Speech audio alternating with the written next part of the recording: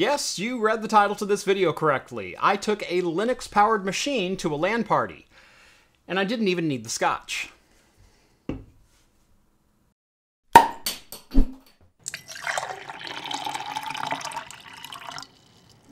In a time where games are growing too large to install, one gamer will quest to download them all. What do you need? Storage. Lots of storage. This fall, games will load faster. You'll discover power can be held in the smallest of things. And your PC will never be the same again. Rat! Rat! We happy? We happy. The NM800 Pro NVMe drive from Lexar will transform your PC into an action-packed adrenaline rush, with PCI Express Gen 4x4 and speeds of up to 7,500 megabytes per second. Get the storage and the speed you're after with the NM800 Pro NVMe SSD from Lexar by following the link down in the video description. Welcome back to Craft Computing, everyone. As always, I'm Jeff. The LAN party. You know those events we used to go to, where you'd pack the most expensive PCs and peripherals you own haphazardly into the back of a car, travel hours from your house just to awkwardly socialize with people you ordinarily only talk to over a gaming headset. That time stands still feeling of, is the sun going down or is it on its way back up? While the phrase, just one more round, lives rent-free inside your mind.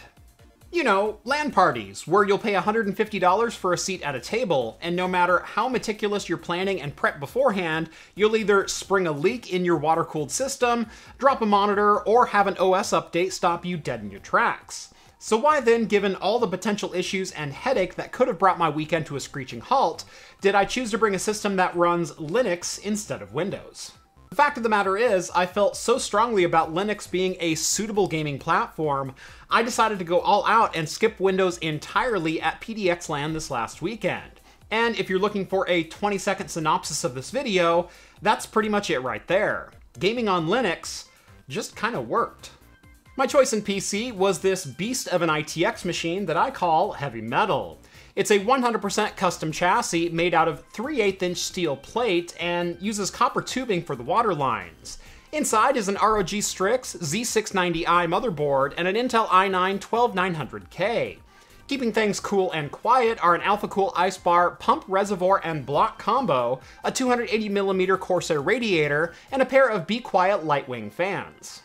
We've also got 32GB of Corsair 5200 MTS DDR5, a 2TB Corsair Gen 4x4 NVMe SSD, an EVGA 850W SFX power supply with custom cable mod cables, and just for good measure, an AMD Radeon RX 6900 XT graphics card with 16GB of GDDR6.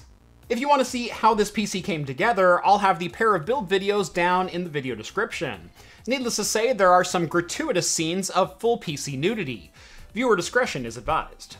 While I initially installed Windows on this PC, that only lasted for its first month or so, as I did my initial review of SteamOS 3.0 on this exact machine. To say that review has been popular on this channel would be quite the understatement, as it's easily the most watched video that I've produced this year. Obviously, there is a ton of interest around finding an alternative for Windows when it comes to gaming. So I figured with PDXLan Fall 2022 coming up, I'd figuratively put my money where my mouth is, and travel with nothing but a Linux gaming rig for 3 days of gaming bliss. Now, before we get much further into this video, I should preface the next bit by stating I don't play most of the common competitive titles. Overwatch, Fortnite, CSGO.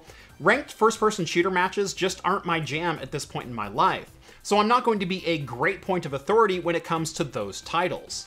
I understand some games now have somewhat official support from anti-cheat providers for running on Linux, but that is far from a guarantee when you're in ranked games.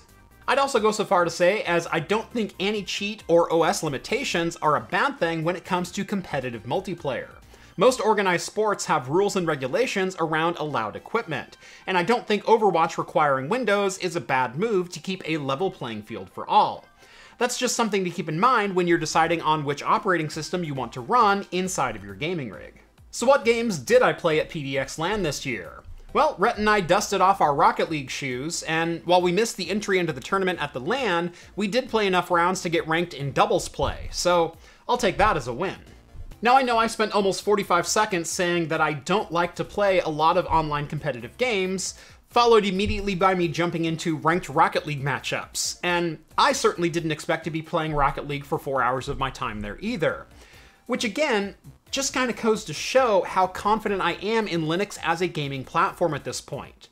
Does your friend want to randomly jump into ranked games against PCs, PlayStation, and Nintendo Switch gamers?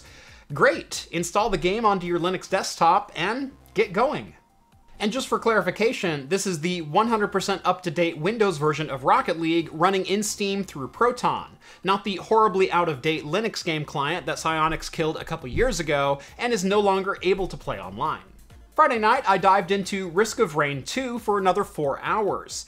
This is a game I'd never played before and installed right there at the LAN. There was absolutely no drama with it either, as it installed and ran just like a normal Steam game would on Windows, only I'm on PopOS. If you've never played this game before, it's a 4-player co-op where you fight waves of enemies while collecting items and buffs for your characters and your crew. Think of it like Borderlands, but with no story, mixing in a little Dark Souls and some permadeath. You fight to survive, and if a single player defeats the boss and activates the teleporter, you all advance to the next round, complete with all the gear that you've gathered to that point. But death of your crew results in permadeath, and you only get to carry your experience back to the main menu. Your experience points do unlock new playable characters and a very small number of upgrades, but none of the buffs or items you unlock in levels are saved. It's a very addicting experience, whether you're going at it in single player or with a 4-player team. This game also had absolutely no trouble playing on this beast of a PC, as even pushing an ultra-wide 3440 by 1440 display at 144 Hz didn't even require the fan to kick on the 6900 XT. And it's not like Rocket League requires a ton of horsepower either, so why don't we talk about games that actually made heavy metal sweat? On Saturday morning, I discovered that Tiny Tina's Wonderlands, a Dungeons & Dragons style spin-off of the Borderlands series, was half-priced on Steam. Naturally, I picked it up and installed all 50 gigabytes of it thanks to Comcast's 10 gig symmetrical connection provided to PDXLan. Apparently, Comcast has no trouble spinning up temporary fiber lines for events, but I have to pay $50 extra to even get 50 megabit upload on a business line, with no options to go higher despite a DOCSIS 3.1 modem supporting well over 500 megabit upload speeds. Oh well. The latest in the Shooter Looter series ran absolutely perfectly with no configuration or elbow grease required. It pushed my ultra-wide 1440p monitor at 100 frames per second on average, all at 100% maxed out settings, and with lows that didn't even register to my eye. Of course, one of the coolest things that I discovered while playing this game was that AMD's FSR 2.0 was natively supported in this title, and actually turned on and worked. No longer did I have to suffer with a measly 100 frames per second. Machine learning was able to lower the rendered resolution and upsample textures in real time, driving my display at a nearly perfect 144 FPS. To be clear, the performance without FSR was impressive to say the least, but just like in Windows, having FSR available and in-game that requires split-second reaction times and precise aiming made that experience that much better. And having it work out of the box in a non-native OS is still mind-blowing to me, even a week later. Of course, even if your games run without issue, there's still the whole problem of sometimes needing your gaming rig to work as a PC. I'm an avid college football fan, and my stupid sleep-deprived monkey brain left my laptop in the hotel room on Saturday, leaving me with only a single monitor to both play games and to stream football games on. And yet again, PopOS had no problems at all doing this. Games ran in windowed mode just fine, and it even allowed other applications like Firefox to sit on top. Through the afternoon, I played a half dozen other games, some windowed, some full screen, all while alt-tabbing between the game and a sports stream, and never once did I have a stutter or a lockup. When it comes to personal preferences, we like to put people into boxes. You're either a Windows guy or you're a Mac guy. You're a Ford lover or a Chevy fanboy. Canon or Nikon. But I've always found that picking one camp or the other to be far too limiting if you're an enthusiast. Although I use Linux, I'm not a Linux guy. In fact, right now in my office, there are 3 Windows PCs, 2 Linux PCs, 3 Macs, an Android phone, and an iPad, and I jump between them on the fly depending on what I'm working on. The fact that Linux now just works as a gaming PC means there's more choice than ever on what you want to run for an operating system. And I'm not going to sit here and say that this is absolutely perfect yet and you should format your Windows PC and install Linux. I'm also not going to sit here and wax poetic about how great Windows or macOS are either. They're all just tools, each with their own sets of pros and cons. But even if 2023 isn't the year of the Linux desktop, just like the last 30 years that came before it, at least we have another viable option, and for that, we should all be excited. As always, if you're interested in any of the parts from this build, I will have affiliate links down in the video description. Go give those a look. On your way down there, make sure to drop this video a like and subscribe to Craft Computing if you haven't done so already. Follow me on... well, I guess you really can't do that anymore. If you like the content you see on this channel and want to help support me in what I do, consider joining the Patreon. Link is down in the video description. That's going to do it for me in this one. Thank you all so much for watching, and as always, I will see you in the next video. Cheers, guys.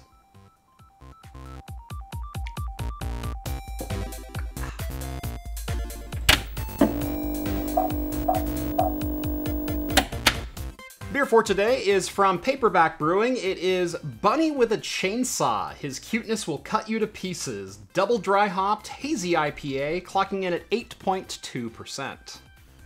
Alright, so Paperback's Bunny with a Chainsaw. Aromatics are even themselves very, very dry in this one. It's kind of like trying to get aroma off of a red wine. Like, it's there, but it doesn't want to give up all of its notes and all of its secrets. And you know it's probably holding something back. When it comes to flavor on this one, it's again very dry, which is surprising for the direction that most hazies have been going. They've been trying to go more towards the, like, orange juice and tang and Sunny D and those, you know, super citrusy yet super juicy type drinks. This one is kind of leaning a little bit more towards The Alchemist, you know, towards the heady topper style of hazy. And honestly, it's quite delicious. This definitely has some citrus notes kind of right up front, but they fade very quickly in favor of some slightly richer type flavors. When I say richer, I'm going to give you some examples, but do note that's not exactly what I'm trying to say it tastes like. I'm saying it's shades of this. Think of like strawberry rhubarb or fig or kiwi or something like that. But with like a melon flavor to it. I know it sounds crazy. I know what I'm saying right now sounds a little crazy. That's why I waited so long into the video to do this beer review, is I wanted to suss out exactly what I wanted to say first. It's an interesting beer. It's a very interesting beer. Is this going to be for everyone? No. Is it very complex? Yes. Is complexity great? Depends on who you ask.